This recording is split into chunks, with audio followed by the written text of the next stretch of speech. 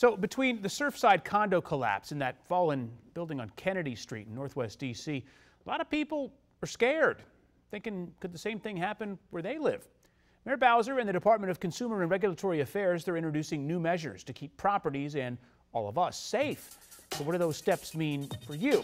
So D.C. is going to require proactive reporting of unsafe structural conditions. They're going to focus more on engineering and create a system for real-time reporting of required inspections.